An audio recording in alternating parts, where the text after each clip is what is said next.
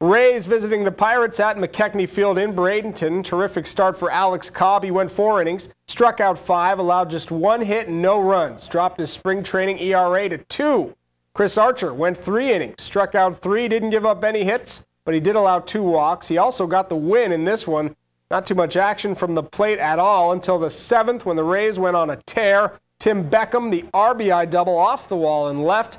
Part of a 4-run Tampa Bay inning, and the Rays win it 4-2. They'll host the Phillies Friday at 1:05 in Port Charlotte.